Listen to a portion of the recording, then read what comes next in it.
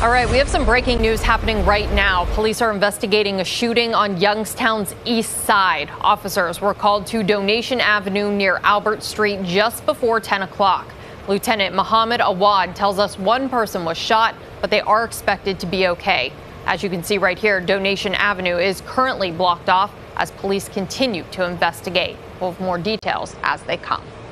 Hi everyone, I'm Lindsay Watson. Thanks for watching the WKBN 27 First News YouTube channel. If you want more video news, subscribe to our channel and don't forget to download the WKBN 27 First News app for breaking news alerts.